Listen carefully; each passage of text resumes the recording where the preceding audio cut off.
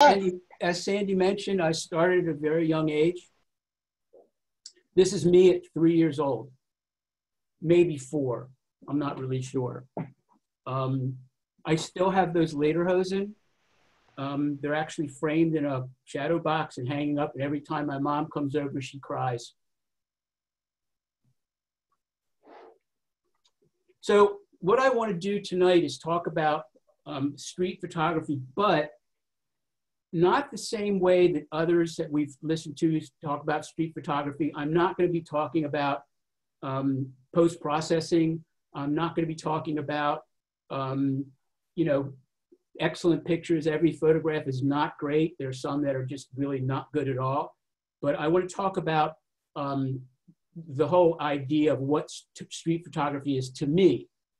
And so I call it From the Sidewalk, but I actually want to call it actually Stories from the Sidewalk.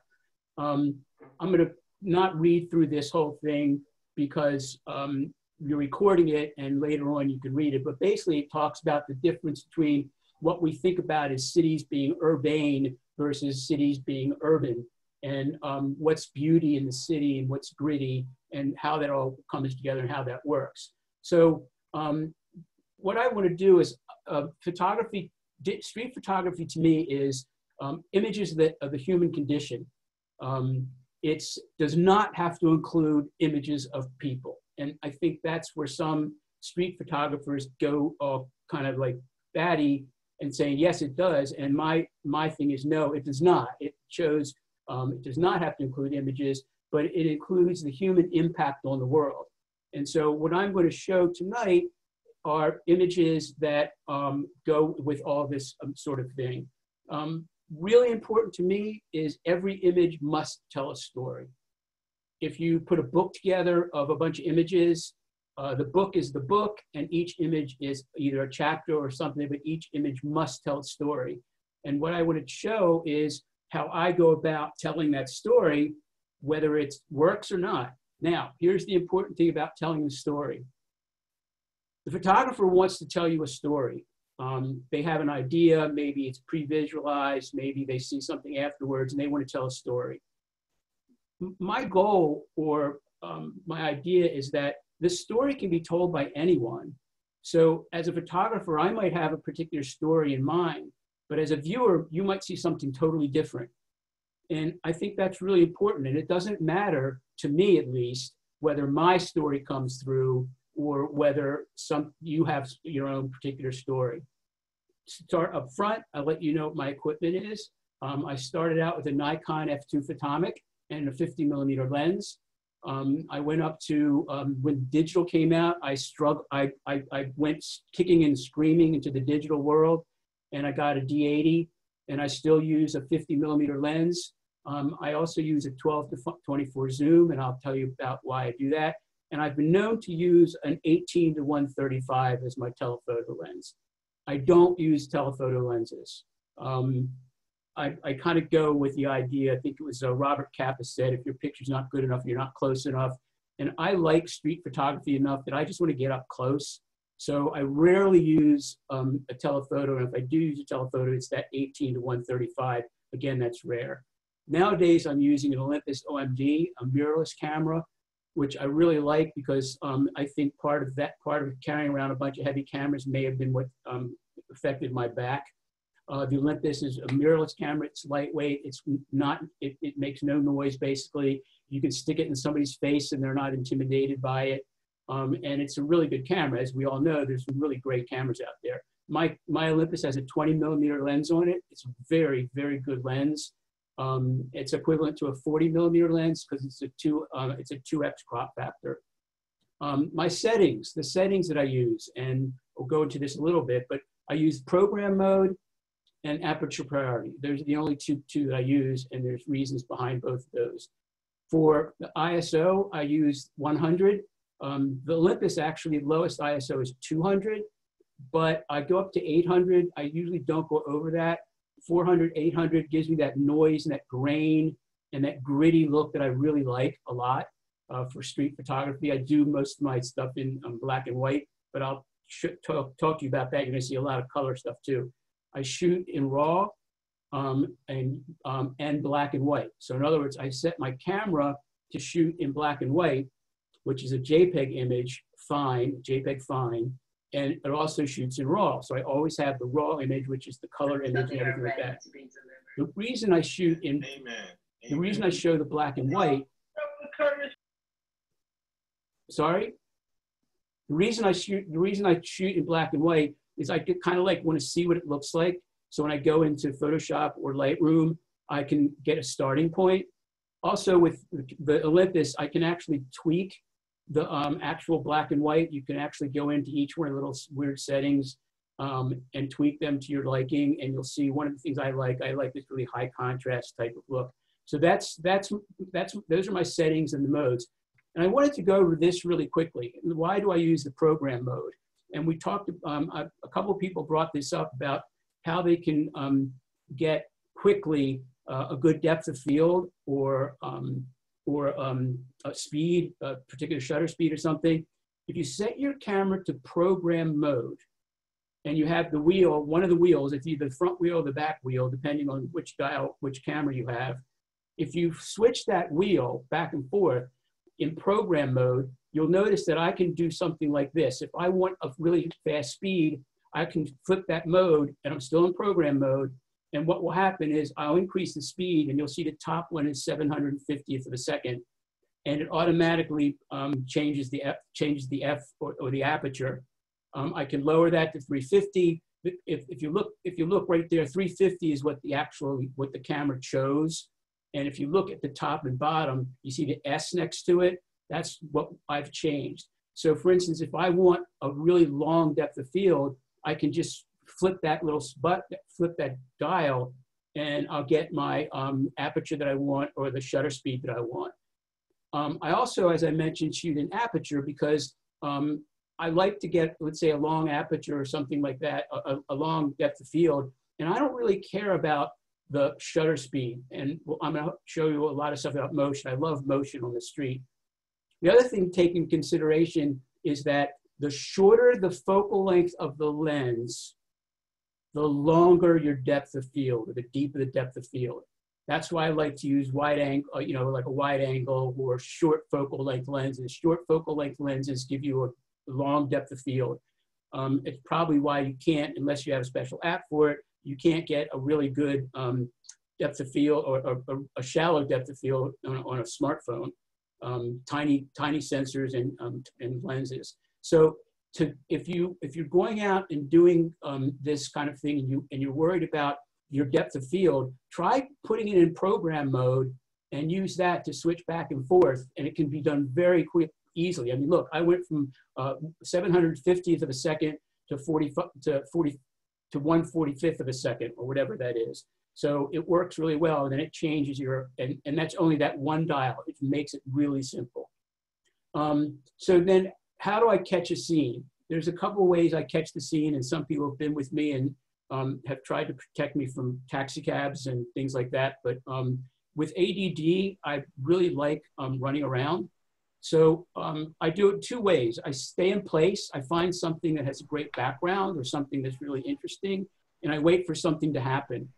I like running, so I'll run to see something, and I'll run up front. I might see something and I run to catch it, or I might see somebody that really is interesting and they're going towards something that I think is an interesting background, and I might run up in front of them and wait till they get to where I want to be. I also shoot with both eyes open, and I shoot with both eyes open so I can see what's coming. And network card's dying. Pardon? Oh, now we can hear you, Jim. Okay, so I want to talk about, I'm going to do some categories, and I'm not really going to worry about much, but I just want to show you something really quickly. There's what I look at two different things in the street, especially in the United States. I'm not talking about foreign countries. In the United States, there's limited access and there's unlimited access. And to me, the street is unlimited access. What's limited access is places like private schools, major buildings, office buildings, condominiums, things that you can't get into. You might be able to get into the first floor, but there's no way you're going to get past the guards or whatever to go up unless you're a member, or you live there, or you pay for it, or you're in the school, or whatever. So I just wanted to show these kind of things. This one's kind of interesting, but let me comment on one thing. I'm going to show this program like I shoot my street. It's going to be all over the place. It's going to be relatively in disorder because it's how I shoot. I do have some parts that are put together in some sort of theme or whatever. And I will we'll talk about that as we go along. I was going to mention who my mentors were, but if you saw the photograph in the beginning of me as a little kid, my real mentor and my influence was my father. You know, I didn't know who any of these other people were, like Gary Winogrand or Henry Cartier-Bresson, or nobody knew who Vivian Mayer was for a while, and Lee Freelander and Philip Lorca de Corsia. And there's a lot more. As a matter of fact, I'm going to give Sandy a reading list of some of my favorite people. But my influences were really Life magazine and National Geographic. I didn't know about all these other photographers or what they did. Of course, I look at them now. I have a large library of their work to see, but I find it interesting that so many of us, and I've seen others of our group's photographs, they're not that much different. It's just these people became famous because they were either first doing it or they got their work out there. So these are some of my first images with my Nikon. Again, I don't think you have to show a whole person. And we're talking about stories here, what these stories tell. And I don't mind that something's out of focus. I have no problem with that. I love patterns and the pattern of this woman's coat and the blurriness of it. The same thing here, the shadows. So these were kind of the first kind of photographs I would take when I was up in New York or something with my Nikon. And they're all black and white, of course, because I had my own dark room in my parents' bathroom down in the basement, which they never got to use. So, you know, things like this, just starting to, and not knowing anything about street photography, just doing what I thought I liked. And I think that's what everybody really should do. And we've discussed that before. What do you like to do? How do you like doing it? And of course, with street photography, sometimes you think, you know, it's a little scary because you're going up to people, whatever. But what I do is you try to look for some things that are really interesting. I look for this one, for instance, the balloon on the bottom right is matching that little baby's bonnet, the little bulb on the head, and then the person's silhouette in front of the smoke and all the other people. And these are just images that are just easy to do. And then the whole idea of doing things like, you know, why shoot straight ahead? Use reflections, use some things that you got. So again, I'm going to go through and show a variety of photographs. Some of them are, again, not going to be in order. It's disordered because that's how I do street photography. I'm running around and doing things. And those of you who've been with me when I've gone on these trips, doing my street photography will know that I can't stand still. Medication doesn't work. But anyway, some of the things you do, and I really, you know, emphasize this, is always turn around. No matter what you're doing, if you're standing in the street in a corner, keep turning around. This is taken in Thailand. And what we were all doing, we're all watching these elephants doing all these kind of tricks and stuff. Like one of them was actually kicking a basketball into a hoop and never missed. And everybody's watching this. My little niece is having the bananas stolen from her by another elephant and back. So I turned around and saw this. And this is the Maloot who drives the elephants. And there's a little embarrassing story behind this. This photograph, which won some awards and was in National Geographic and stuff like that, was hanging in my gallery in Easton. And a woman and a little kid came in, and the kid was talking about the foot. And I went up and explained that elephants' ears are so big that these guys go into their ears and to try to help clean them out and things like that. And, you know, totally joking around with the little kid. And the mother looked at me and went, "Really?" And I was really embarrassed because I didn't want to say anything like, no, that's not what they do. But just the idea of here's a person and here's a human being interacting with his environment.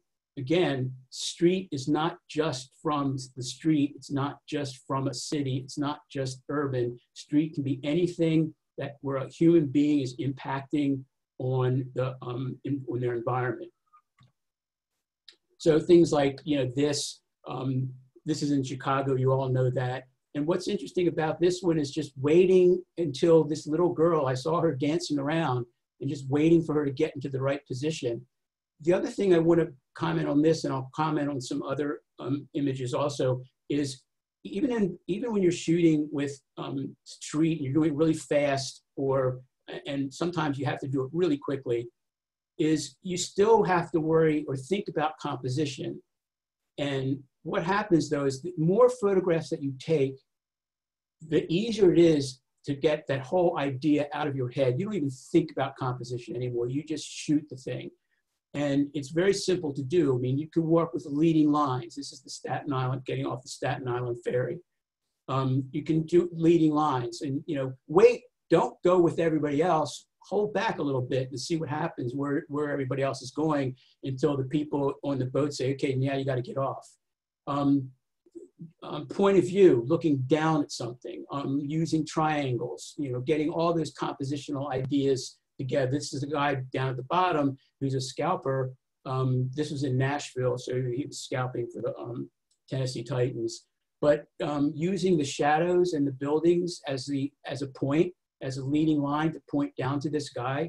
So, and it's really easy to do. What happens is the more you take photographs, Gary Winogrand and Vivian Mayer and somebody there took hundreds of thousands of photographs. I probably have taken 100,000 photographs. Here's just an example of using a different type of point of view. This is the wet market in Singapore. And everybody that I was with was standing in front of this counter, taking pictures behind the counter and things like that. And I noticed the balcony above this wet market. And all I did is nobody stopped me. It was okay to go up there. There's other things going on.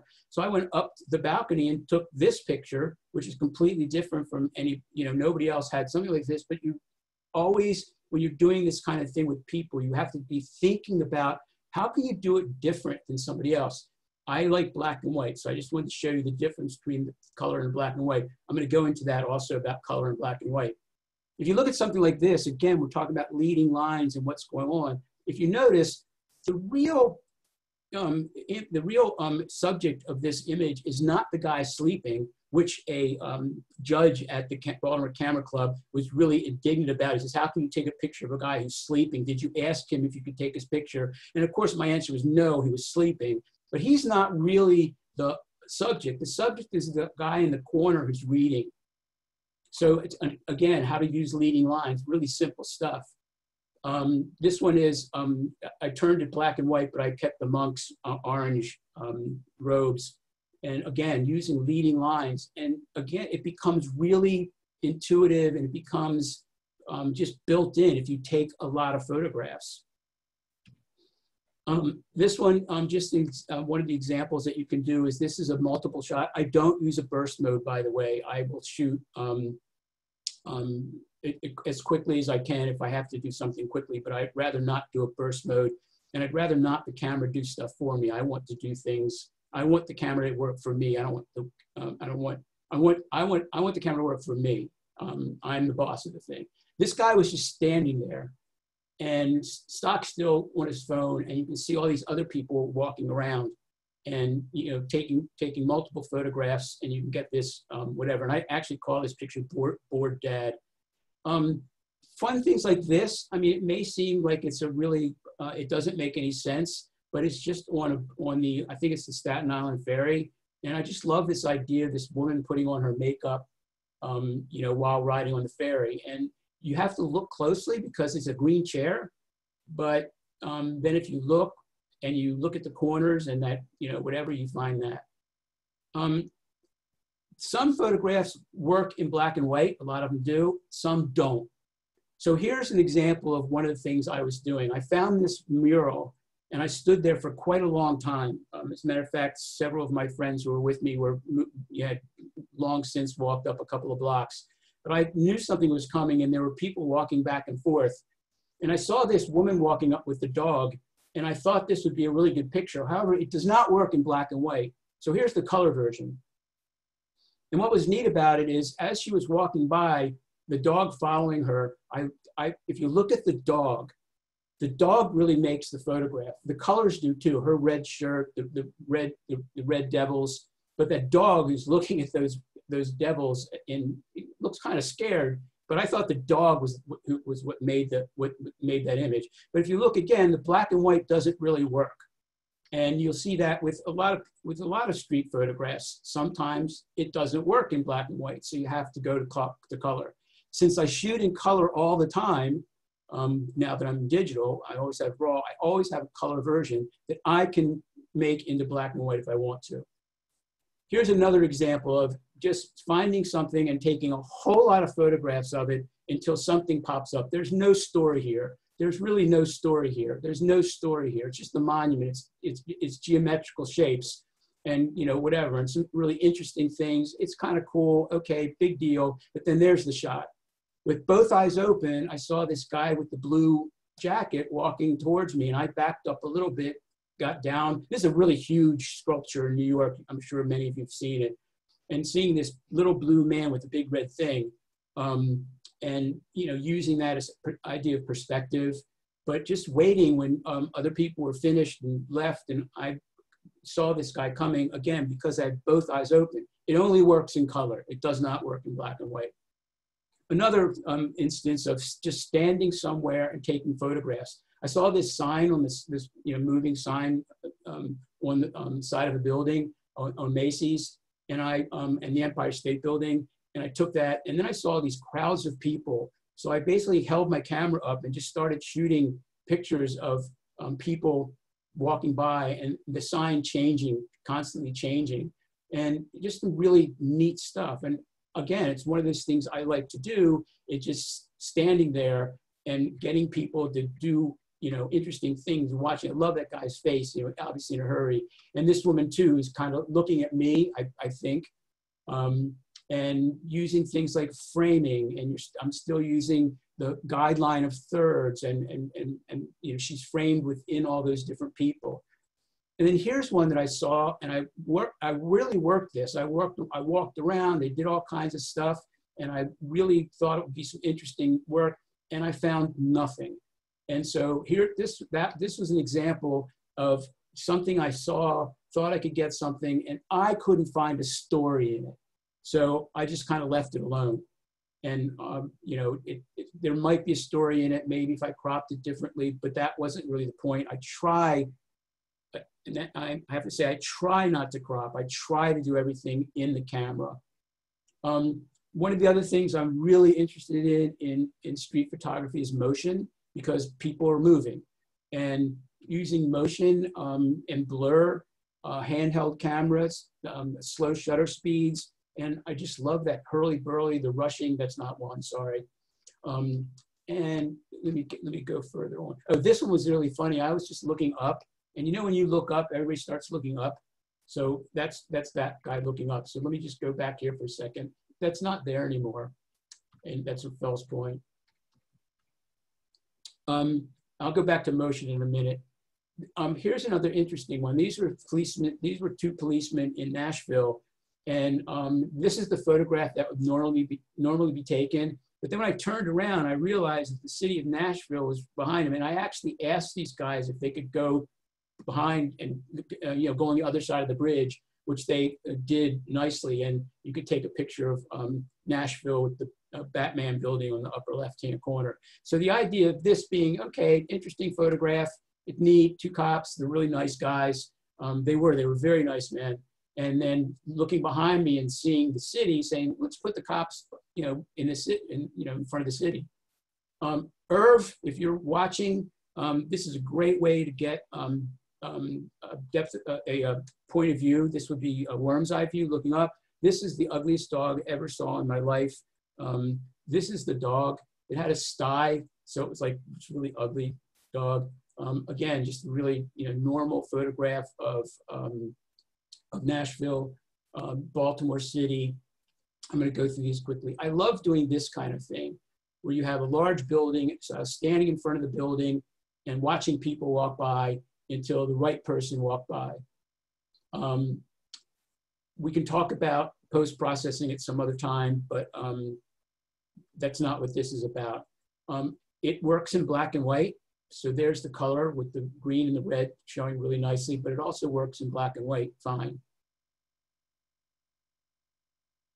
So I really like this kind of idea with single tiny person in this big, huge city. This is Irv pretending he's drunk, but Fin Art's not there anymore. But I just really, using the shadows to point to the people that are standing there with the little baby and the baby carriage onto the left-hand side. Again, the idea of the small human being interacting with the big city. Same thing, I really love this variety on Broadway. And I stood across the street and just watched people go by. And when this woman came by with these two huge dogs, to me, it made the photograph, as did the fire escapes. Elvis Lives. This was really interesting because this was put in a competition in the Baltimore Camera Club, and the judge said it should be cropped just to show Elvis. I think he was really, really, really wrong. The other thing on street photography, again, as I mentioned, it does not have to show people.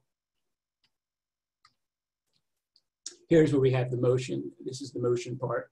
So I really like motion and the idea of motion, again, but using the guidelines of composition, the guideline of third, the leading lines. You know, I left it white in the background and didn't put in a sky because it's as if she was running towards oblivion or something. I mean, you can come up with your own story, whatever you want to do, it's okay. This was a project I did. It was a commission by a band playing at Bertha's Muscles. They're a jazz band. And one of the things I do is I love jazz. And by the way, street can be indoors, as we heard a couple weeks ago. I love jazz, but to me, jazz is a kinetic form of music, and it's a movement. You're really moving. So when you take a picture like this, it looks just like they're posed. And so what you do is you slow down the shutter speed, and you start blurring things out.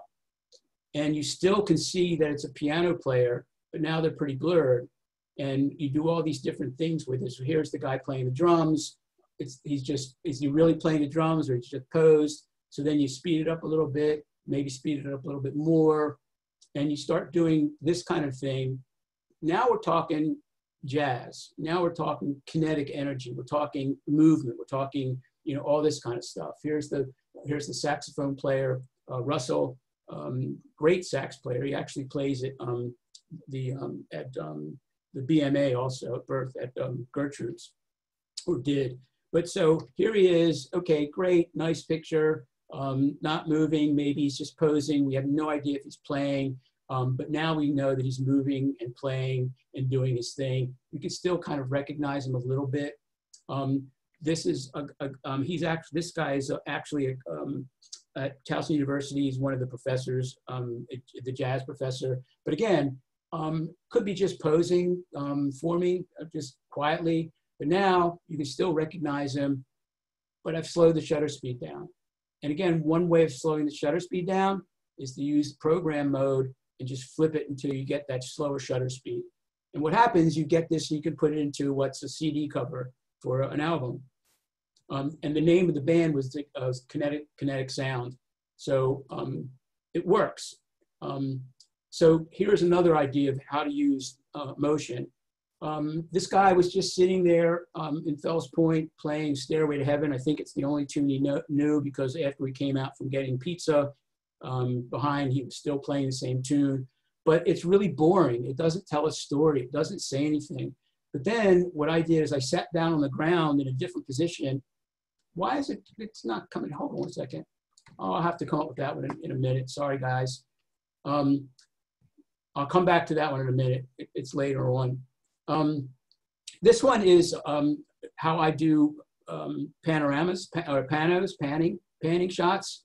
And so I found the background. Again, that was a great background. I liked it. I saw this guy coming up. I actually ran in front of him to get the photograph as he walked by, and he kind of looked at me like I was crazy because, yeah, okay, I am. So then he's just pushing this thing around, and I finally came up with this image. This is the one I like the best. and use that. And again, I like the color. It doesn't work as well in black and white because the background is really dark, and then black and white just didn't work. Same thing here. If you can read the sign says no stopping, no parking, and having these people just, frozen doesn't really work. So again, quickly using the program mode to change the shutter speed, you get the blur. Now it still says no standing anytime, but now they're blurred and they're walking. So it works really well with the sign. So I look at signs and things, I like that kind of thing. So then here's one that's in the museum in Chicago, and just blurring. The person on the left is a friend of mine. I asked her to stand still as everybody else is moving, which emulated the painting in the middle. So, again, you're looking for stuff that works really well. I love taking pictures through windows.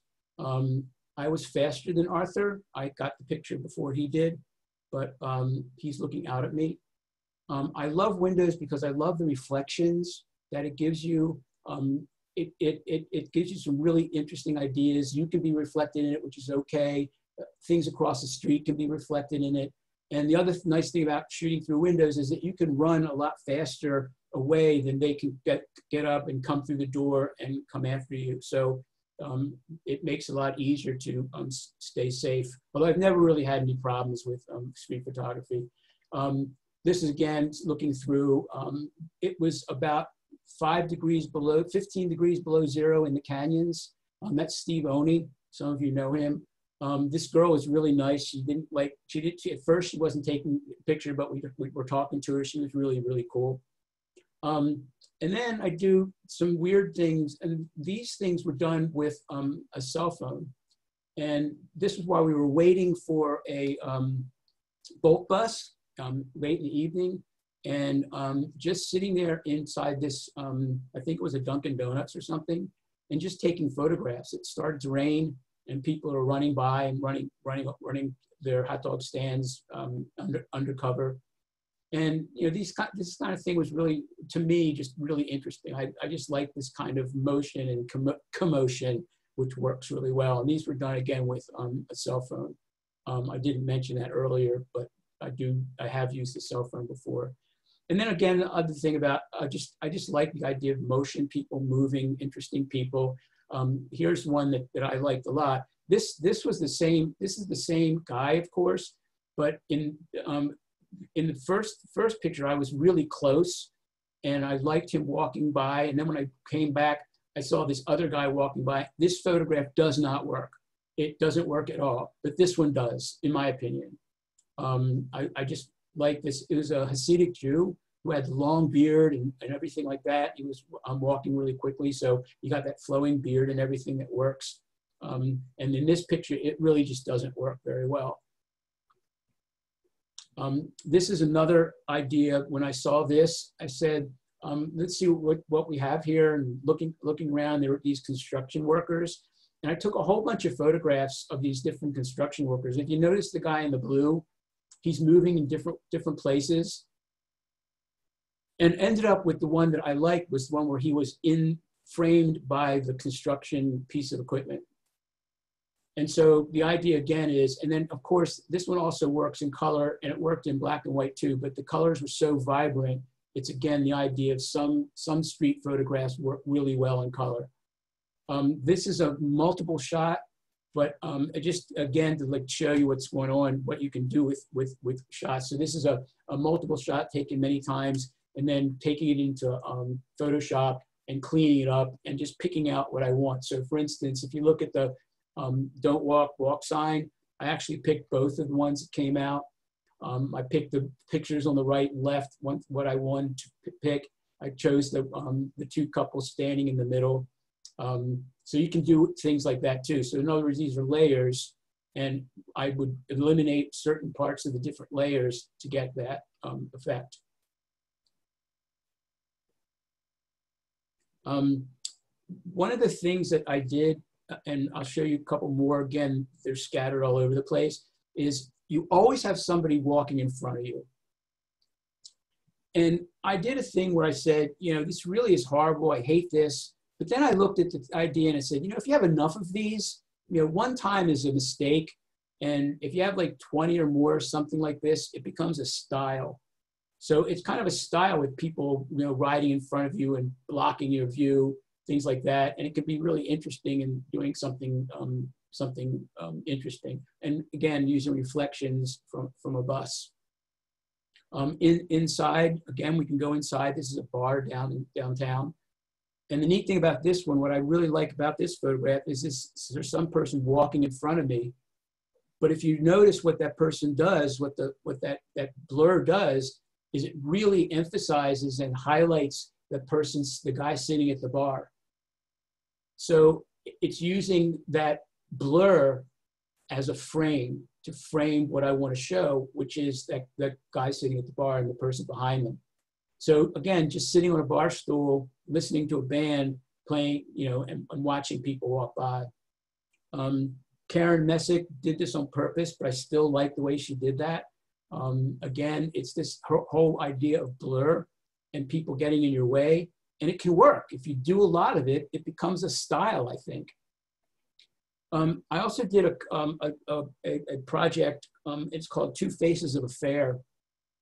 And basically what I wanted to show was how fairs or carnivals can be really fun, but there's also like this backside to them that's not really great.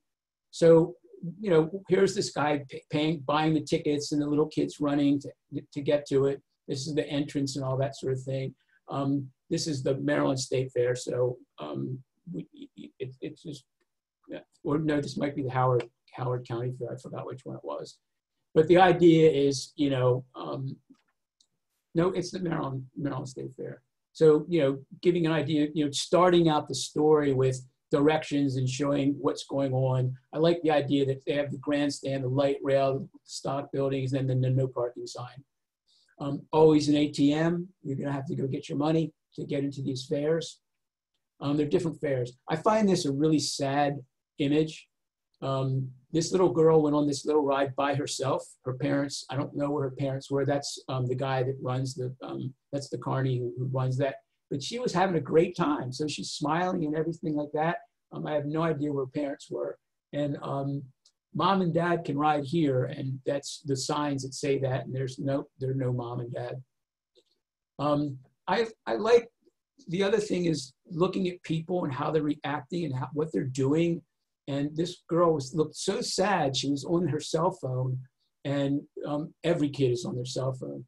But kids, prize every time, and she's on her phone. Again, the idea of framing. So here's this guy, this carny, or the guy is being framed. But if you also look to the right, you see through the blur, the kid walking towards and looking around and seeing what's going on. So as we were talking about shooting through flowers, here's an example of just shooting through a whole bunch of other things. These are like the toys and the giveaways. Excuse me. And then, of course, things like this. I mean, here's the machine gun and the guy carrying a little kid around. All these things with these the big toys, the cartoon characters, the large carny guy, which I think is really interesting, and it's the machine gun thing. Again, this is like I just love the idea of what happens at carnivals and people are getting tired and the kids are being carried by their parents. This one was at the Howard County Fair. And one of the ways it did this one is using a slow shutter speed. The camera was on a tripod, but I had a flash that was not connected to the camera. And by using the flash and flashing, flash obviously freezes motion. So if you look at the guy that's the closest to us on the upper right-hand corner, he's frozen. But if you look behind him, all those people are ghosted because the light didn't go that far, so they're still in motion. So that's one way of combining motion and frozen motion. And I just like these kind of things. Like she's so bored. I mean, waiting for the carousel to come around, just totally bored. I love to watch these people doing things. This one's really interesting. If you look really closely, in some of my photographs, you have to look really closely.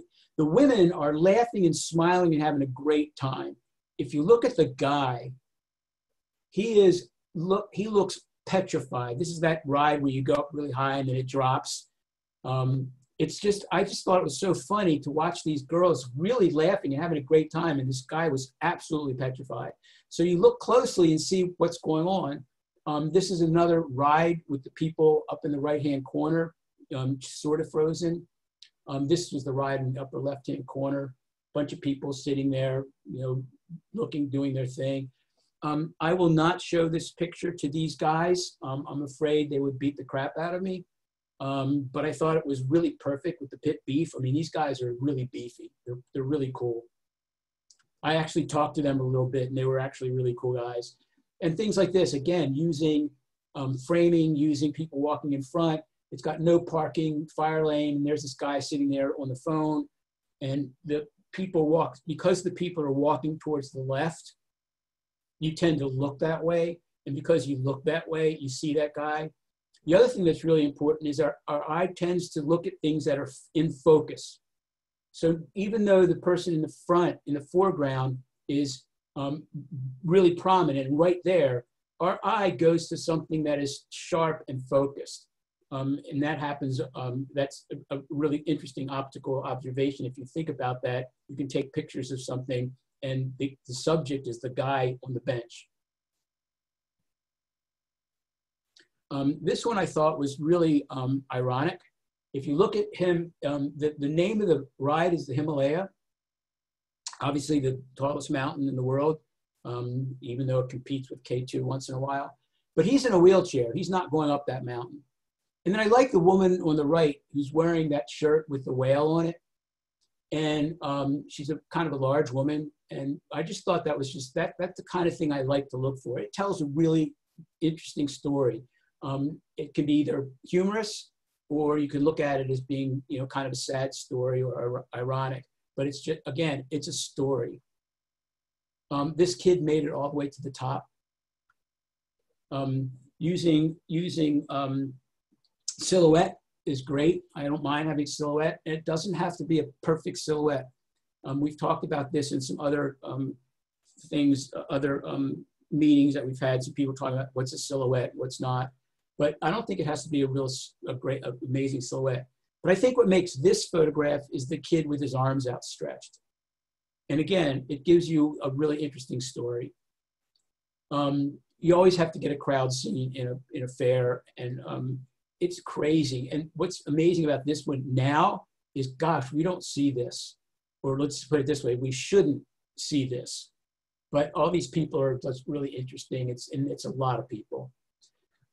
Again, you're just looking for people, see what they're doing. This girl was just sitting there making faces and taking selfies while her friends were on this particular ride. And all she was doing, she didn't notice me at all. And I'm just standing right there in front of her while she's making all these faces in her phone and the selfie, which I thought was just really, just really kind of funny. The people who work there, they are really working hard. And I think they've got a horrible job. And usually it's really hot and it's really, they don't get paid a lot. And it's usually, like I said, it's really hot. They're doing things, there's lines, and it's really neat. But this is a neat picture. It works, it's okay. But this one I think is really interesting. If you look really closely, right in the middle under the fresh cut cheese fries, you see the guy's head. The guy who's working there, who's doing the lemonade and squeezing the lemons. And I purposely did that. If I stood up a little higher, you could get his whole face.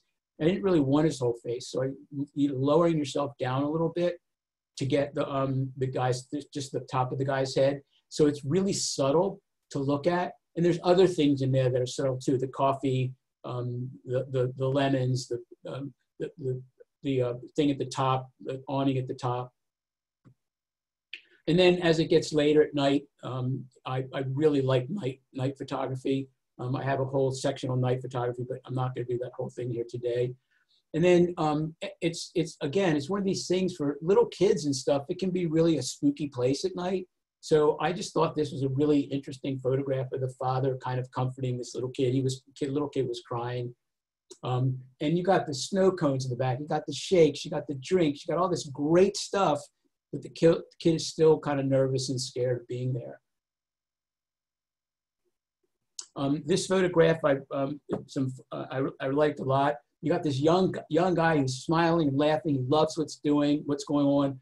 And then the guy who's sitting there, you know, it's kind of like he must have been doing this for years and just getting really bored, or I don't know what it is, but his, you know, his whole demeanor is like, I don't want to be here. Whereas the other guy is all excited, he's happy, he's running, he's playing, he's yelling out, calling people to come and play. As it gets to night, I like this, the idea of using light as a silhouette, but also as a surrounding in the other areas. You can see all the people, what they're doing, what they're waiting for. You can see the workers. Same thing here.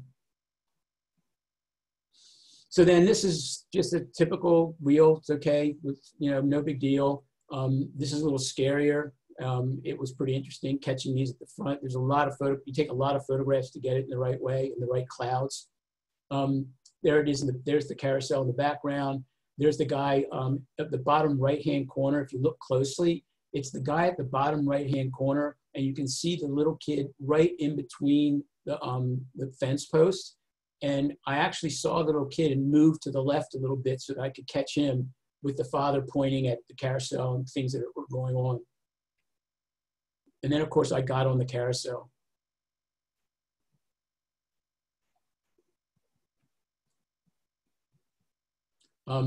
I thought this was really interesting. I don't think you're going to see that flag that's in the middle much more anymore, but I love the idea of SpongeBob SquarePants on the right-hand side, the aliens on the left-hand side, and the flag, the interesting flag right in the middle.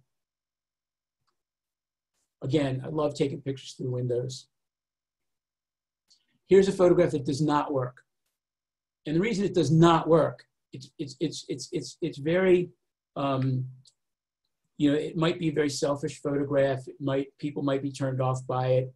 But it doesn't work because I couldn't get rid of that post that's blocking the woman on the right. And even in Photoshop, when I used ways to get rid of it, it was okay, but it didn't work. And so this photograph does not work, but it would have been really neat. I couldn't catch them quick enough.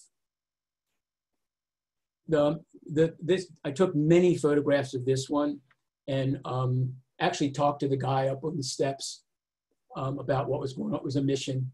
And what makes this photograph, though, is the reason I picked this one is the guy looking at me, the older man looking across the street and waiting for the groceries. It's picking up the groceries. Here's another example of what works and what doesn't. Okay, so this guy's doing a little break dance. People are gathered around, and it's like, it's okay. It's not okay. It's not a great photograph, whatever. But then I saw this one, and if you look at this one, it's really different. And I'm wondering how many of you really see what the subject of this photograph is. And I can tell you right now, it's not the guy dancing. And I know some people picked it out. I know Sandy picked it out right away. If you look in the background, it's that guy with his mouth open. And the whole idea of how amazed he is at what this kid is doing in this breakdancing. The other thing, of course, you can always say that, yeah, you know, it's like a decisive moment, like Cartier-Bresson would talk about, where the guy's feet are off the ground. But the real subject of this photograph was the guy in the background. And I actually watched him opening his mouth and waited, and he kept his mouth open, which was a good thing, because then this guy came flipping in, and it worked really well. This could be really confusing. If anybody knows about Rodchenko, he did a lot of photographs of very weird angles from looking down, bird's eye views. This is not two photographs, it's one photograph. It's taken from the museum, and I'm going to sniff a little bit because the museum was great, but it's now closed. Evidently, it was mismanaged. Sandy told me that was part of the reason it closed. What a phenomenal museum, but you could stand out on their huge balcony right next to the Canadian Embassy and look down and take this photograph. The line, it's a crosswalk, it's a huge crosswalk. And the line going right down the middle, even though the rules, and I don't like rules, but the guideline says you should never put anything down the middle, because they're two so separate things, you know, the light and the road coming to that stop and the people walking across, and the shadows, it works. For me, it works. It may not work for everybody, but for me, it works. The other thing I like to do is portraits. And I think portraits can be street photography. Some people will disagree with me. I think that's not true. I think you can do portraits. Here's the caveat. If you ask somebody to pose for you, and this is in Maryland and most of the United States, because of the First Amendment, if you ask, or because of the First Amendment, you could take pictures of just about anybody and not worry about it. However, if you ask somebody to pose for you, they become a model, and you really should have a model release. And there's several types of model release. You can have a paper model release, just print off a bunch of them, put them in your kit. But you can also download some to put in your iPod or on your cell phone or your smartphone, and you can actually have them sign that, and you can email it to them right away. This guy, Luke, and his dog, Boss Hog, he's not homeless, he's a hobo. He's completely off the grid. He's a really cool guy. I met him and asked him to stand next to this wall. The wall is at the stadium for the Tennessee Titans, their stadium. And he jumps trains, he does all kinds of stuff. His dog did that. And he was on his way to Europe to ride the trains there. And what's really interesting about this guy is we've kept in touch quite a bit. I haven't heard from him for like a year or so, but we kept in touch for a long time, because every time he would go to a library, he'd get online and email me, and I emailed him back. Of course, I sent him this photograph. You don't have to go to Peru to get this really cool guy. He was a really nice man. He didn't speak any English, but he had an interpreter there. This was at Cityscape, and I'm taking the picture. And yes, I got his signature through the interpreter. And I also, just to make it really real, I had the interpreter also. She was the sponsor for the booth also, and I had her sign it also. This is another photograph. This happens to be my son, so unless he disowns me or something, I'm not worried too much about getting a model release from him. But again, model releases are really important. You'd be surprised at the issues that have come about, including spouses. If you take pictures of your spouse and there's a really nasty divorce and your spouse says, you never paid me for those pictures, there have been court cases and the spouses won. One of the saddest pictures that I ever took, I think, this is the Soviet Union when it was still the Soviet Union. And they had these like little girls with these little pom-poms with these, rifles and stuff, marching and doing all kinds of really crazy things. It was really, really weird. This is when I first saw this guy, Luke. This is still Luke, and this is the next picture. So there's the picture I saw at first, and walked up to him and talked to him, and he was really nice. He was really, actually, he was a great guitarist. I said, "You're really a good guitarist." He said, "No, I just learned how to play. I'm a good banjo player." Then you do things. One of the reasons I like that 12 to 24 wide angle lens, zoom lenses, and interestingly enough, I didn't notice this at first. When I took the picture of these guys who had been shoveling snow in this church, I did not notice two people. The one person, the homeless guy on the top step on the right, and then in the left-hand side through the doors, a guy looking through the door. And I always thought that was really interesting. I didn't even notice this guy until I took this, until I printed this photograph or started working on the photograph. And I put together a project called The Human Imperceptible.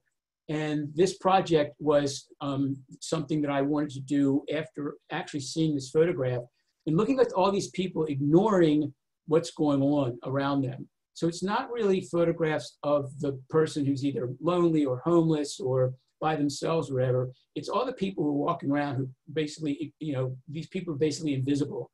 And here's this guy in a wheelchair who's pulling himself along with his feet. And these two women are just talking and gabbing and talking, not moving at all, because this guy is basically imperceptible. He's not really invisible, but he's not really there. And this was done during a time when most people were getting really sick and tired of the beggars and homeless people, things like that. And I wanted to kind of bring back the idea of, hey, it's not them, it's us, the people, we ignore things. So here's an image that this guy named Steve was a former president of the Baltimore Camera Club. We were up in New York. We saw this guy and took the picture, but this is not the photograph I wanted. I don't want a picture of the guy who's homeless or laying there. What I want is I want to see a picture of what's going on around him. And so taking the picture, all the people smiling, laughing, having a good time, basically ignoring the guy. And what I noticed after I took the photograph was the name on the magazine, on the newspaper. And if you can read it upside down, it says terror, outrage. I just thought that was so perfect for this, for this idea. And the fact that his knapsack is right in the middle, that's basically everything he owns. But I put that right in the middle on purpose. I also like the bird on the left-hand side. And here it is in black and white. And I really like the black and white one too. And again, I'll shoot in color and then convert it to black and white. Here's another example of, again, really boring image. And then when you come back out and you do this, it does sort of work in black and white, but if you do it in color, it works a little bit better. Seeing this Lamborghini or whatever that fancy car was, it was driving by. These women with their high heels are walking in towards a nightclub. The guy's out there, playing his guitar. And what's interesting about this, if you look at their feet, the women's feet, their shoes and their feet are stock still, whereas they're really blurred. And it's the way people walk. So when you walk, you plant one foot, and it's planted for a second or so. And as the next foot moves and the body moves, so their body's moving and then one leg is moving, but one foot is always planted. So if you can pick the shutter speed properly, and again, if you use the P mode, the program mode, you can flip it really quickly and get the right kind of shutter speed, you can get this kind of effect. And I thought this effect was really interesting. So here's this guy who's, his electronics are attached to like a car battery. You got the Lamborghini. You got the other people with the high heels walking into the bar or whatever. So it's interesting. Again, the idea of people just walking by. I thought this was an interesting picture. This guy was just sitting there by himself. But if you read the sign, it says, "Before disaster turns your world upside down, be ready." And what's interesting about this is I'm in the photograph, in the reflection. I don't mind that. I don't care. I'm shooting the photograph. It's my photograph, and I'm in it. I do a lot of photographs where my shadow is in the picture, and I kind of like that. Again, the idea of using leading lines to show what I want to show. So the shadow of the trash can leads you up to this guy who's laying on. This is right down in Fells Point. I like to shoot from the hip. This is obviously a shot from the hip. This guy was not standing very steadily. He needed the wall to walk. Sitting on, I was just sitting on a stoop watching people going by. And this guy had, like, I guess it was all his possessions on this wheelchair, and he was kind of rushing by. And again, I like the idea of the motion and what's going on with that. Again, here's the idea of someone's impact or communication with the street. I have no idea where this person was. There was nobody around. It was just these shoes laying there. And to me, that was just really weird. And then here's this woman here who's laying there. And this is very voyeuristic, I think. And it didn't tell the story that I wanted to tell. It did not tell the story I wanted to tell. It was just really sad. The story I wanted to tell was the fact that she was just being ignored by everyone. I did find a policeman around the corner and told the cop about this woman laying there. And it was interesting. I guess it's New York. The cop didn't seem concerned at all. I'm sure he sees it every single day. But he did call it in, and I did say something. But if you look, this is an interesting photograph, but it doesn't tell the right story. I think it's cruel. But I think this is what I really wanted to show, is that these people are just walking by her and, just completely, in a way, ignoring her. He wasn't actually looking at her. He was looking at the newspapers. This guy was really cool. He was a vet. This is in Chicago. He's a veteran crack addict. And he was singing the gospel, and he was really good. And my son and I walked by, and I dropped $5 in his pocket. And he said, "Hey, stop. Let's, what's going on?" And he was grateful that we gave him some money and stuff. And my son goes, "Oh, he whispers to me he's a crack addict because my son works with these people." And I asked the guy if I could take his picture, and he was like, "Sure." He's blurred because he would not stop moving. And it was, I didn't have a fast enough shutter speed because I just wanted to get a portrait of him. This is one of my favorite photographs. It's also really old. If you look at the sign up in the left, it's Maryland National Bank. And as many of you know, Maryland National Bank no longer exists. But why do you have to show the whole guy? Why do you have to show the whole person? We know that this guy's obviously begging, or maybe he's homeless or whatever. He's got his tin cup.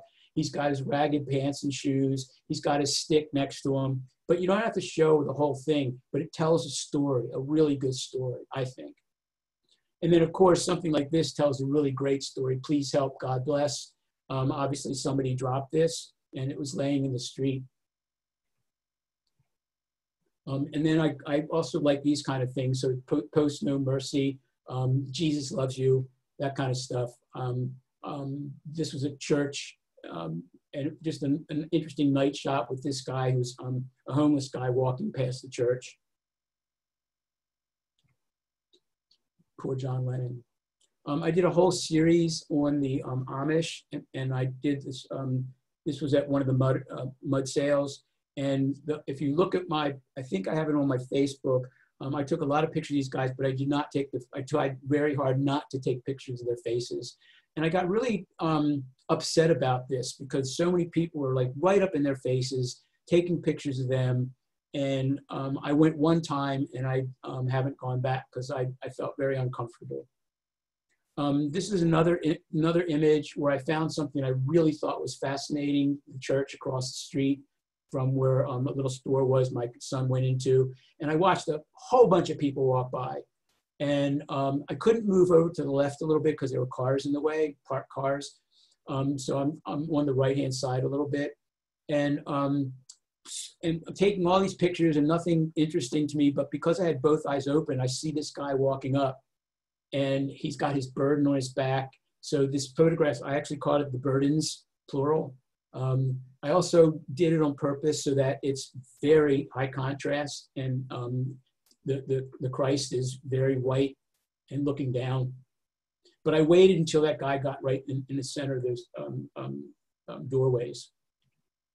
And then there's like all the stuff you can do with politics. This was Howard Street. This was during the Wall Street, the war on Wall Street. And they were going to take over the Howard Street Bridge. And this was when I was at MICA. And they were going to block the Howard Street Bridge, and this big protest. And there were about 20 people showed up.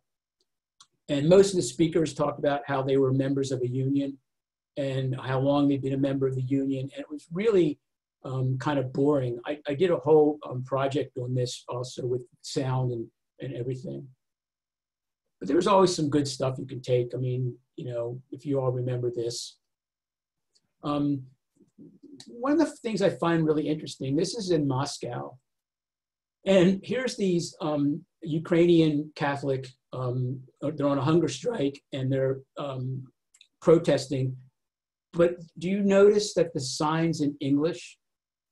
Because this is the Arbat Street where it's very touristy. There's all kinds of tourists, American tourists. This is when the Soviet Union was just opening up. It was the first parliamentary elections they were having, which was actually kind of fascinating while we were there.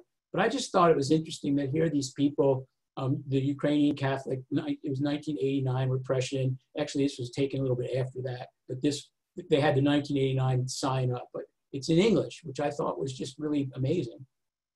And then I like this kind of stuff too. The idea that here's this bus going by, the New York City bus, the flag is pointing in an interesting direction.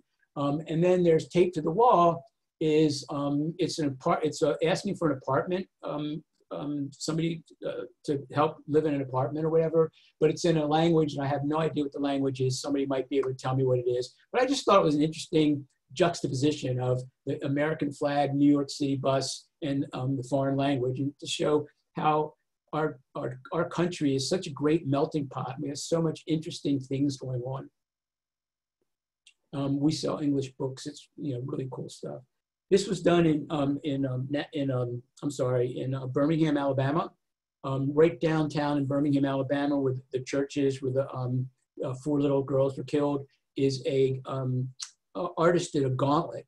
All these bronze statues. You can actually walk around the gauntlet. There's one where dogs are attacking you, all this kind of stuff. And I saw this little girl and this little boy standing here in front of the bronze statue that was about the children's march and the children's arrest. They arrested all these little kids.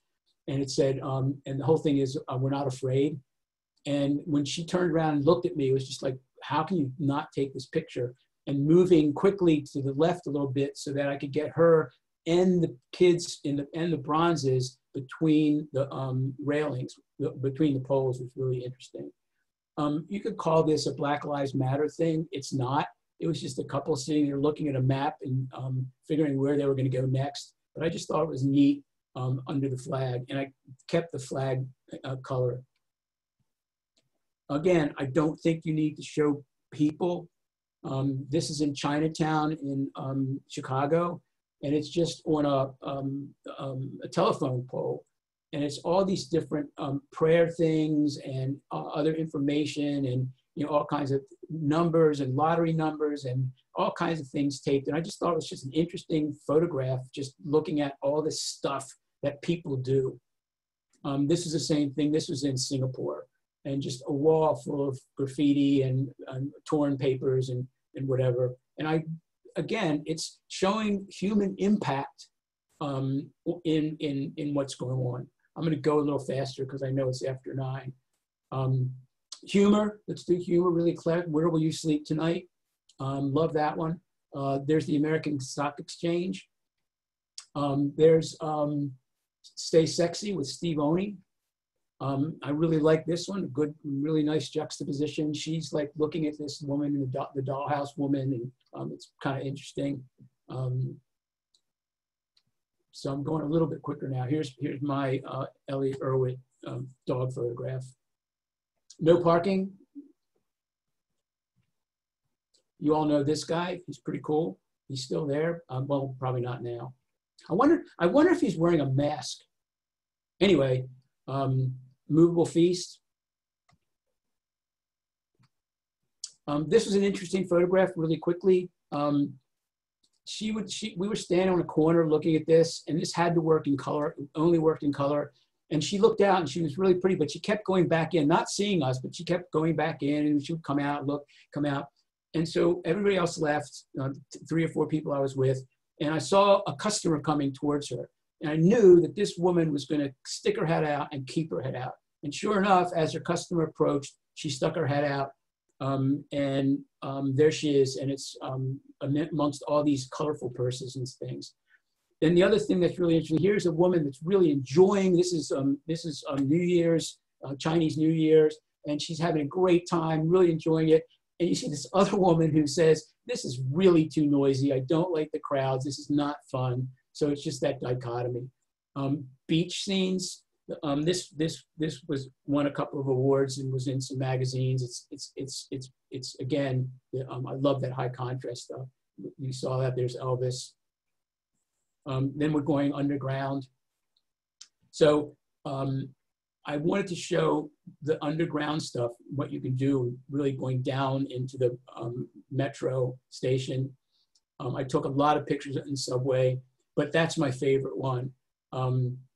Using the whole subway. I didn't take it right through the door, because again, I'm using a 50mm lens, but there's Captain America across the way.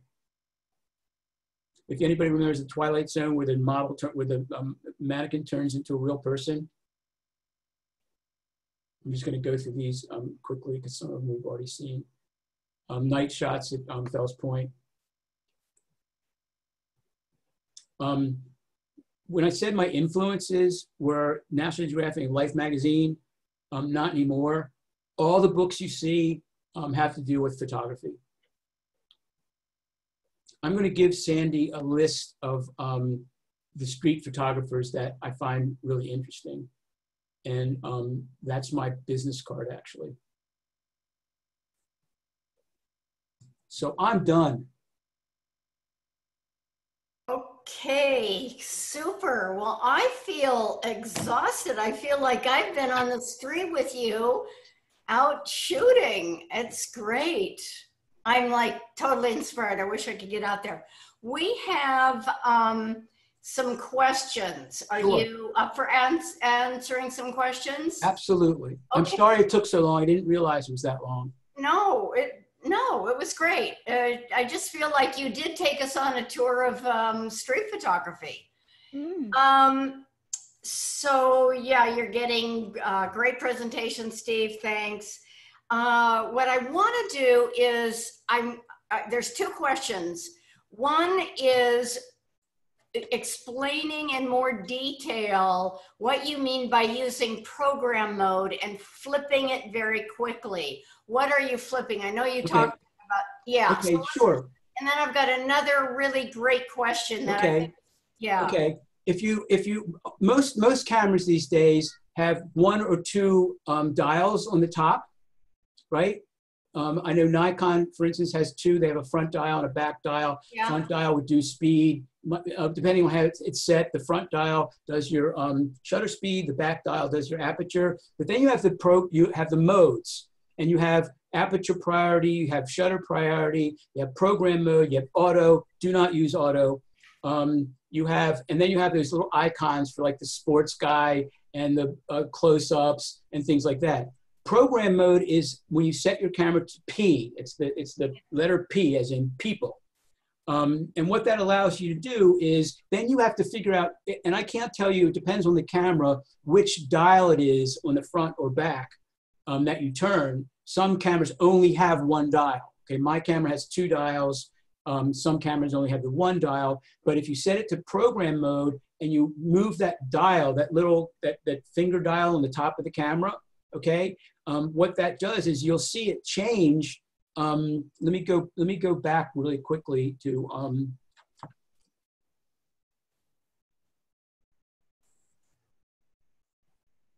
and you can do this in your menu, also in the menu in your camera too. So it doesn't have to be. So do you all see that?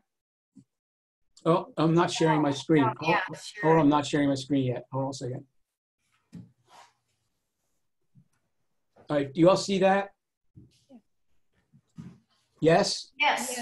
Okay, yes. so what this is just showing what my camera shows in the back, on the LCD screen in the back. Many of you will show it on the top, on the LCD on the top. You'll see the screen, you'll see what it says. But if you look at the middle one, okay, the middle one, if you look at the left-hand side, it says P, which is in the P, it's in the P mode. And there's nothing there. There's no little S or anything next to it. Oh. Because that is saying that the camera has chosen 350th of a second at f4.5. That's what P mode, that's what it chose itself. That was what it automatically did, okay?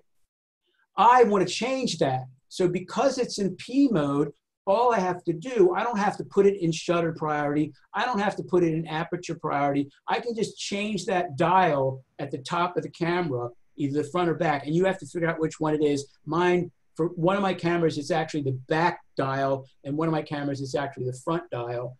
But what you can do is you change that, and if you watch it, and you can do this yourself, look at the LCD while you're working with it.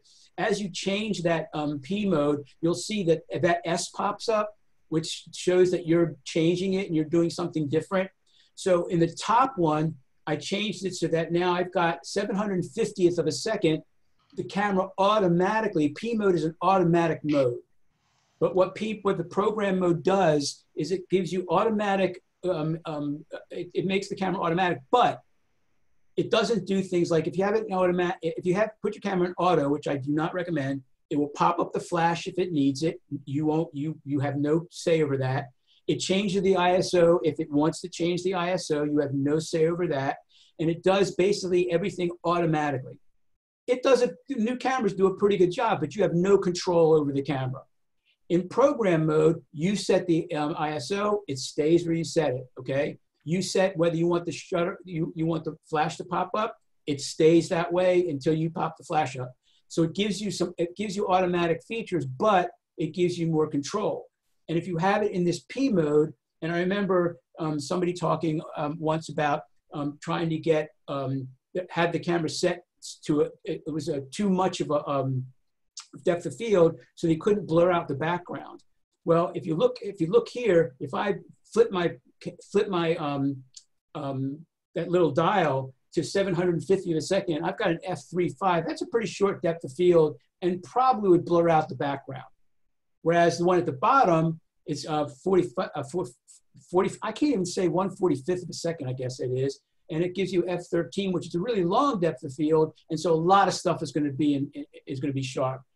But because I've got it in P mode, program mode, I can make that switch really fast. All I have to do is hit that button, hit that dial and move it to the right or left. And what you need to do to practice, do you go to the right to make it faster, or do you go to the left to make it faster? How do you do it? So you would just have to do it, depends on the camera. Does that answer your question? Well, it made sense to me because I got my camera and I, worked it on my camera and I saw it.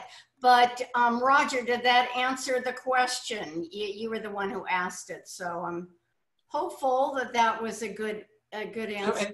This particular one, it shows in the back of my camera, but a lot of them will show it, the LCDs on the top of the camera when you go into like the menu or something, and you see all this stuff. All these cameras, the camera shows you everything. It shows you what your f-stop is. It shows you what your shutter speed is. Just to be sure, you say flipping the dial, and is it the f-stop dial? Or I don't know. Program mode dial? The reason I don't know, you have to change the mode dial, which is usually on the left-hand side or in the menu. In the middle of the picture? To program mode. I understand that. But then you flip the dial when you're in program mode. What dial are you flipping then? It depends on the camera. There's, for instance, not which dial. What's the function of the dial you're flipping then? The function of the dial, it's the little dials in the front, and I don't. Is it the mode again? You're flipping the mode? No, not the mode. It's the other one on the right-hand side. It's the one that would normally either change your f-stop or it would change your shutter speed. For instance, which are you trying to change? It doesn't matter. Once you have it in P mode, you have to figure, if you have two dials in your camera, for instance, many cameras have one dial. Like Canons, a lot of Canons have this one little dial. You flip either the shutter speed or the f-stop. Right, but you have to figure out which one it works. If you have two of those little dials, dials, figure out which one works. For instance, in one camera, the back one changes, when I have it in P mode, the back one changes everything. In another camera I have, it's the front one.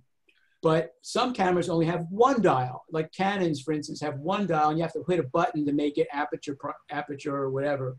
But with your camera, whatever your camera is, set it to program mode and work the dial and see which dial is the one that makes it change. And once you figure that out, it makes it so easy to change the shutter speed or the depth of field just instantly, and you don't have to figure out, you don't have to say, oh, I want aperture, I want to increase my aperture, so I'm going to put it in aperture mode, and I'm going to set the aperture, and I'm going to take my picture, and meanwhile you've lost everything. The person's gone on, or the street scene is gone, whatever. Whereas if you have it in program mode, and you figure out, and you have to practice, and you figure out first you figure out which dial to turn. It's the dial on the right-hand side of the top of the camera on most cameras. You have to figure out which dial it is, front, back, or whatever. And then do you turn it to you flip it to the right, or do you turn it counterclockwise or clockwise to increase or decrease? And I don't know, because each camera is a little bit different. So the program mode you set either in the menu on your camera, or usually there's a dial on the left-hand side. It's got P, A, auto, S. Canons have TV for shutter speed, and AV for aperture value. So what you want to do is you want to set it to P, which is program mode. And then figure out which dial on the right-hand side is the one that controls that program mode. Did that answer your question, Roger? Yeah. See, you're either going to be changing the f-stop or the speed. Right. So what you'll do, but if it's you choose which one you want. If you put it in program mode, it does it all for you. You don't have to you don't have to worry about shutter speed or aperture. You're just going to change that one dial right or left. You don't have to worry about shutter speed or anything, because what happens in this situation is the camera is going to choose, for instance, in the middle one here that you're looking at, when I shot this out my window, the camera meter chose 350th of a second at f4.5. That's what it chose. That was the median. That's what the camera says is the right shot. Well, if I want to keep the same exposure, I'm keeping the same exposure, but I'm changing the shutter speed and I'm changing all this other stuff. So if you look at the image is exactly the same as far as the exposure goes, okay? Yep. But I've changed the shutter speed on the one at the top, and it's 750th of a second, but now it's a really shallow depth of field.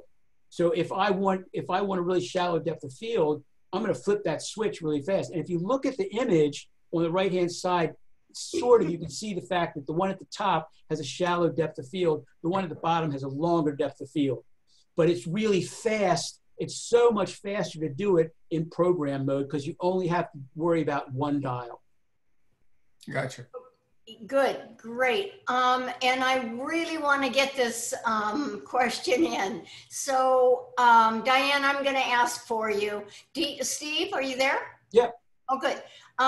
Do you think that the pandemic will change the way you take street photography in the future, the types of compositions, interactions with your subjects, focusing more on eyes above the mask or something like that? Lens, what do you think about how this is going to shift? So here's my thing about that. I think it will change absolutely nothing, because if you remember, this whole program is about the idea of how people interact or impact their environment. So if you've got a bunch of people wearing masks and they're walking around the street, what are they doing? Some people are still doing weird things. I mean, you might get some people in a fight, one person wearing a mask, one person not. You know, you're right there. So I think this pandemic, the only thing that's changed the pandemic is obviously there's, oh, I take that back. I was going to say, obviously there's no crowds. That's not true. There are plenty of crowds. But I think it's really not going to change anything, because the idea is not necessarily taking pictures of people. Now, yeah, you're not going to get the portraits that you want necessarily, because you can get their eyes and not the rest of their face. But at the same time, if you're socially distanced, you can ask somebody to pull their mask down, and maybe they will, maybe they won't. That's just portraits. But as far as street photography goes, if you notice, there's some street photographs I had that didn't even involve people. So I have a couple of photographs with actually masks that are laying on the ground or gloves that are laying on the ground, and it's talking all about COVID and all that kind of stuff, but there's no people around. So I don't think it's going to change how you take street photography if you remember that street photography isn't just about taking pictures of people, but how they interact or how they impact their environment.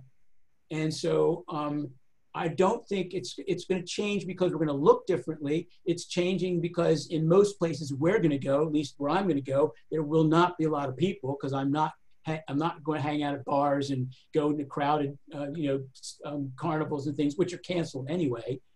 But I don't think it's going to change street photography. It's going to make it different, and it'll be different kinds of shots, different kinds of images. But I think again, if you think about street photography as not just pictures of people, but how they impact their environment, how what people do. I mean, leaving scraps of paper that say "God bless you" and "Please help," that's somebody impacting the world. And but there's no person involved. There is a person involved, but there's no photograph of a person. Yeah. Does that answer the question? Well, it does for me. Diane, how about you?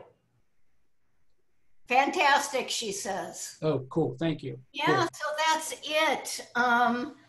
Oh, Steve, thank you so much for sharing all of your, ideas and your images. It was great fun for me because I like street photography. So, and I've got more ideas and more interest to get out there. So thank you.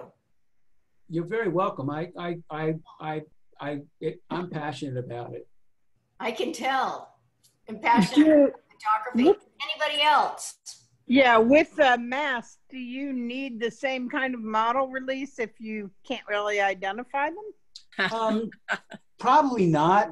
The whole idea of model releases is if somebody can be identified. Look, there's two things you need to know. If you take a street photograph in this country, which is really great, but not in every state. There's some states that are like screwed up, as we all know. But in this country, if you're out on the street, the presumption is you are in public. And if you're in public, anybody can take pictures of you, including all the cameras that are up in the sky and everywhere else taking pictures of you. I mean, you're photographed all over the place. I was actually talking to Sandy the other day of thinking about, since, you know, in all of our years, how many photographs are we in? Like if we went to Disneyland, how many pictures are we in, you know, of other people? But the whole idea of if you take one of those people and you say to them, oh, you're really an interesting looking person. Could you stand over here for me in front of this wall and let me take a picture of you? Now they're a model. And now you need a model release. All right. That is my big suggestion. And here's the thing about the model release and model. If you're never going to sell it, if it's not going to make $1 million, if it's not going to appear in a museum, if you're not using it for commercial purposes, you're using for educational purposes or editorial, you're probably going to be okay. And I said probably, because if somebody sees that picture and they say, hey, I didn't tell you you could use that, you could be in trouble for it.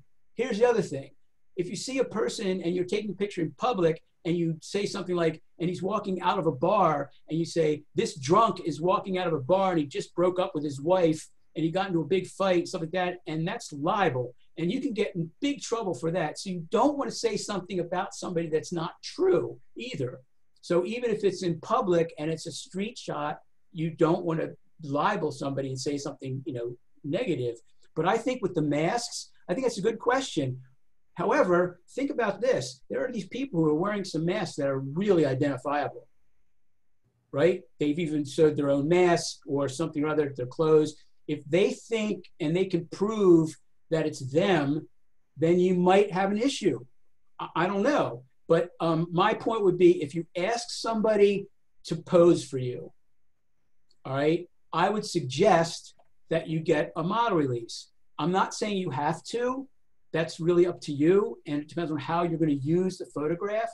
I have a lot of photographs of people that I've not gotten releases for, but I show them in school. It's for educational purposes, show people what portraits look like, and I don't put them on my website. And you know, I don't use them for commercial purposes. Commercial purposes also means if you own a gallery or something and you're using that photograph to bring people into your gallery or to look at your website to buy photographs from you, that's a commercial purpose. Even if you're not selling that particular photograph, you're using it for commercial purposes. So that could be an issue. Would it be an issue? I have no idea. Who's going to see it, you know? I mean, if the person is not going to see it, it'll never happen. But you never know. If somebody says, hey, Joe, I just saw a picture of you on the internet. Did you know you were on the internet? And then there you go, and you're in big trouble. And there have been actual legal cases where spouses have sued their ex-spouse because they didn't get permission while they were married. I mean, oh my God. I mean, it's crazy. But that's the way it is. We're a very litigious society. So my suggestion is, if you ask somebody to pose for you, they're a model. And if they're a model, get a release. Releases are easy. They're really simple. And as a matter of fact, you can do something in kind. You know, you can give them a couple of bucks. You can give them, send them an image. Be careful about that, because some judges say if you paid somebody $1 and you made $1,000 on the image, that's not kind. So you might get a little bit trouble for that. But I'm going to say, just get a release. Download the ones that are on cell phone, on smartphones and iPads. And again, they can sign it right there, and you can actually just email it to them. And then you have their email, you have their signature, you have all that stuff ready to go. Good. Thank you. Thank you. Steve, I just want to say I love it. It was a great presentation. Thank you, Kay. Really enjoyed every bit of it. Thank you. Thank you. And like the convention, you know, the production of the Democratic National Convention when they have the, No, A couple people clapping. No, not that Pelosi. way. Let's do Pelosi. yeah. So anyway, but that's my thing about street. If anybody has any questions about post-processing, boy, that's been done a long time ago. We've done a lot of post-processing articles and things like that, but this was basically about how do you get the shot? How do you find what you're looking for? Steve, you said you were going to email me something about masks. Yeah, I'm going to email you within the next couple of days a reading list. Okay, good, and I'll share that with everybody. Yeah, that's what I'm thinking. I mean, some things, Vivian Mayer's books, there's several books on hers, including a book that came out that's all about her, and it's way different than the movie that came out about her. So it gets more into detail.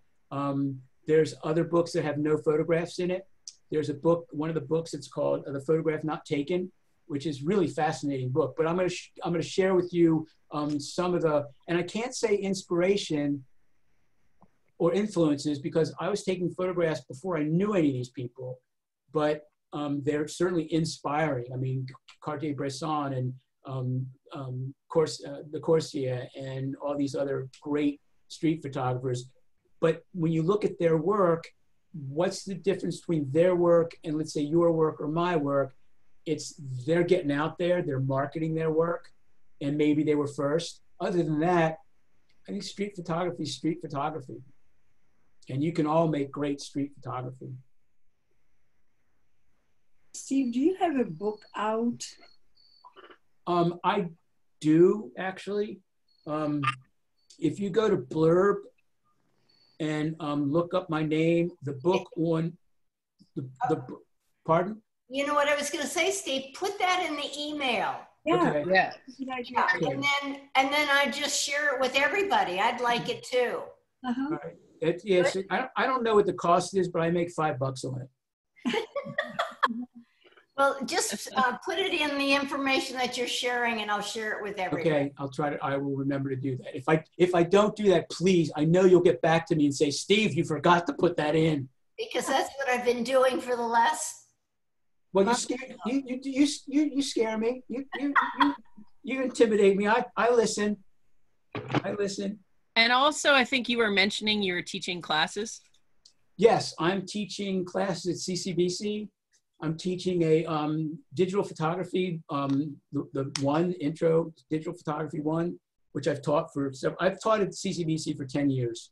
I'm teaching. I'm also teaching two-dimensional design, and I'm still trying to figure out how that's going to be taught online because I really don't know.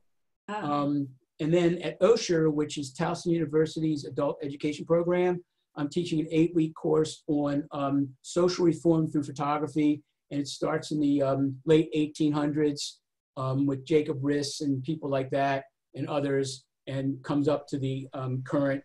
It's not about conflict photography. It's not about war photography. It's about social issues and how Jacob Riss helped get rid of the tenements in New York and that sort of thing. Lewis Hine, and that's an 8-week course at Osher, and of course that's online also. So send a link in the email as well for people if there's any slots. Okay, I don't think you can join unless you're over 50. I'm serious. Look, you can look up. Actually, if you look up Osher, God bless you for thinking I'm so young. I just want to say that if you look up Osher, if you Google Osher, it comes up Towson University's Life Enrichment Program, Osher, and they have the catalog in there. And they also did this year, because it's online, they also have all the instructors doing a little video, and I've got a little video explaining my class, but they also have the catalog and all that and the prices and whatever. And it's really a lot of fun. When I taught one class before the pandemic, one class, there were 60 people in it. And they really liked it. And then of course it was just canceled. And then they're actually now teaching everybody how to use Zoom. Oh. There you go. I can't wait. Yeah. So, and then since Zoom is great, since Zoom is so easy, so wonderful, the school's now using Microsoft Teams. I do not like Microsoft Teams. Yeah. It is technically a disaster, Oh, but It's here to stay. it is here to stay. Because everybody owns Microsoft 360, and it's part of that suite. So anyway, but yeah. So I'll try to remember to put all that stuff in the link. But you can actually go to OSHA's website, and it's got the written catalog, but also little blurbs by each instructor. And if you want, you can kind of like, go through it really quickly and see what's going on. There you go. Thanks, Are you Jay. serious? Are you serious? It's $50 now? Jesus. You better up your percent Wow. No, it doesn't matter. Whatever it sells for, I put in there that I want $5. So whatever it sells for, I get $5. oh. This is the book on Two Faces of Affairs. It's actually pretty good. It actually came out pretty well. I have another book that I'm going to be putting up too, the one that's on the unlimited access. So it's got more street stuff in it. But that's going to be more expensive. I can't figure out how to do that yet because it's too expensive. So Great. yeah, so that was my book on Blur. Thank you. Who sent that up? Jay. Oh, thank you. You're welcome. It's amazing that you found it so fast. But yeah, so it's a good book. And if you want, of course, I will be happy to sign it for you. If you buy one. Anyway, all right. Any other questions? I'm here to answer any questions you have. Okay, so I'll be sending everybody a follow-up email. Give me like a couple of days. I'll put the whole thing together. Okay. Mostly the street books and some really interesting stuff that you can all read. Super. Oh, I'll and I pester did. you for another 2 days. Yeah, I did show you. Hold on a second. I'm going to share my screen one last time.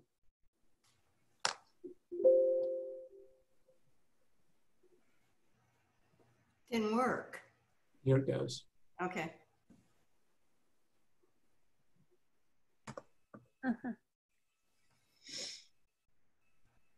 So these are all my photography books. And if you can actually, it's like, it's ridiculous. But anyway, I won't give you a list of all of them, don't worry. Any other questions I can help you, I can answer for you? Feel free, you can email me. It's steve_dembo@yahoo.com.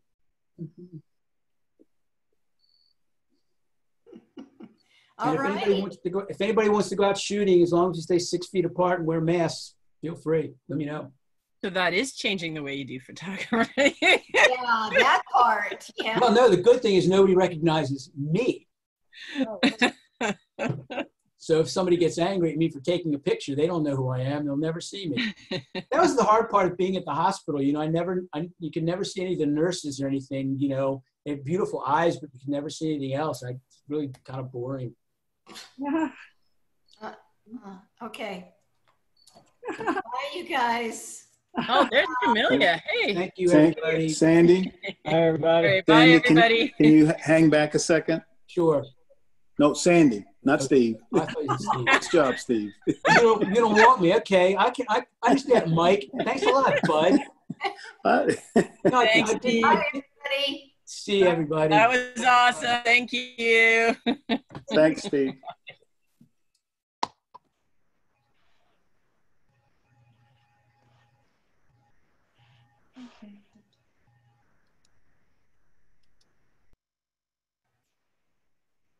Sandy, I went to a service photo today, Yes.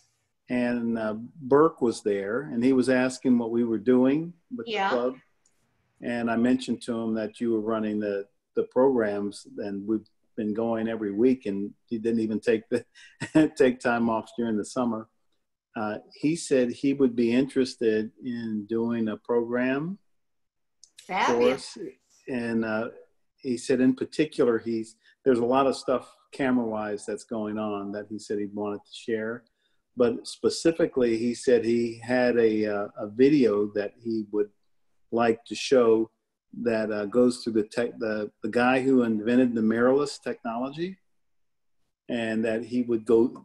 He said that's a really interesting film that he'd like to share with the group if we were interested.